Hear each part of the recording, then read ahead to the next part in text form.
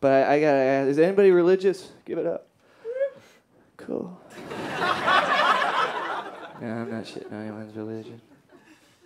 If you believe what you want to believe, man.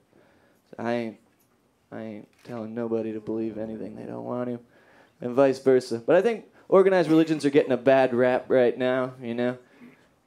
They do some good things, too. I guess I don't really have an opinion about it. Well, there's one thing I'll say about organized religions, though. That is that their outdated belief systems, while at their conception were well-meaning, have been twisted by the leaders of men throughout history into systematic brainwashing machines whose only goals are power and money, and it's proven in their own rhetoric that glorifies poverty, shits on individuality, and tells good people who don't know any better that the best they can hope for out of this life is to lead a quiet, unopinionated existence of servitude in the name of an invisible man in the sky, who's represented on earth by a bunch of sex-starved weirdos who live tax-free in marble mansions and who guilt and frighten their followers into giving them money that's supposed to be donated to the poor, but is oftentimes spent on speaker systems, gold incense holders, and 30-foot statues that can't be eaten or slept in, but are supposed to represent the compassion of the religious establishment. Establishments represent the idea that we just shut the fuck up and do what we're told for the rest of our lives. By the time we die, we're gonna go to a magical land filled with waterfalls and talking seahorses. But it's all bullshit. It does not exist. We need to emancipate ourselves from the guilt and pseudo-morals of the first world. Break open the doors of the church, let homeless people sleep in there the way Jesus would have done. Start finally practicing what you push on others, and then go in the backyard, smoke a joint, and jack off to the stars, because that'll get us closer to heaven than praying to a fucking statue ever will.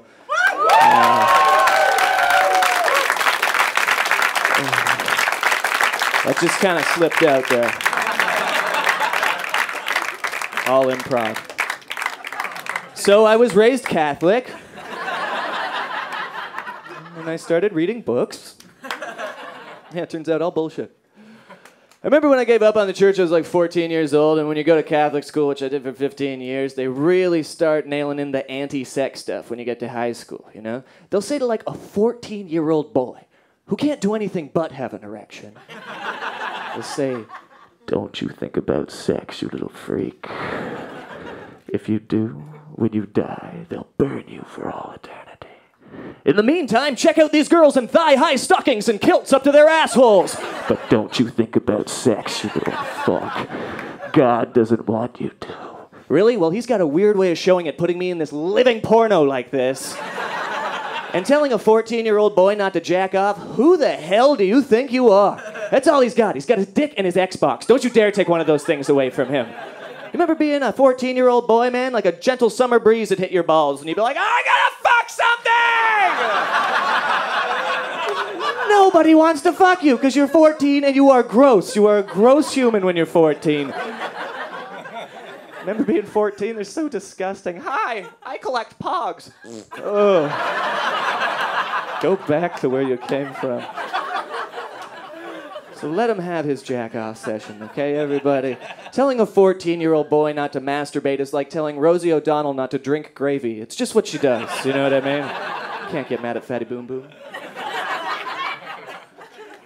Some other religions will do some pretty crazy stuff, too, like circumcision. I'm not Jewish, but I'm circumcised, and that's a theft. I want it back. And that guy wants it back for me, too. It's a weird thing, though, when you think about it, you know what I mean? I just don't think it should be someone else's choice whether or not you get to keep all of your penis. How the hell did this happen? You wake up one day, you notice in the shower with the other guys at school, you're like, "This is not quite the same." What the fuck? Go home and I ask my mom, I say, "Why is mine different?" And she goes, "Well, it's okay. See, when you were a baby, we cut the tip of your cock off. But it's okay, because you were a baby." Well, why the hell is that okay to do to a baby? You can't punch a baby. If I had a baby right here and I hit him in the face, everyone would attack me immediately because that is wrong. But you cut the tip of his penis off, everyone just stands around shaking hands and giving money to each other. You know what I mean? It's fucking child abuse. How did we miss this shit? It's like, what's child abuse? Is spanking child abuse? Maybe. I don't know. You know what totally is? Cutting the tip of someone's dick off. And did you know that 60% of the nerve endings in the penis are in the foreskin? So if you don't have a foreskin, you only feel 40% of what a regular guy feels when he has sex. A lot of people just got mad at their moms right there. Like, that fucking bitch! I knew it! It just really shouldn't be someone else's choice. That's all I'm saying. You know what I mean? And you know whose choice it definitely shouldn't be? Is the lady whose pretty little vagina got ripped up by the kid who came through her. She's looking for revenge right the fuck away, you know what I mean? They're like, should we cut the tip of his penis off, madam? She's like, cut his whole dick off! Look what he did to me! Eye for an eye, crotch for a crotch. It looks like a fucking shredded truck tire. I want redemption! So not her choice.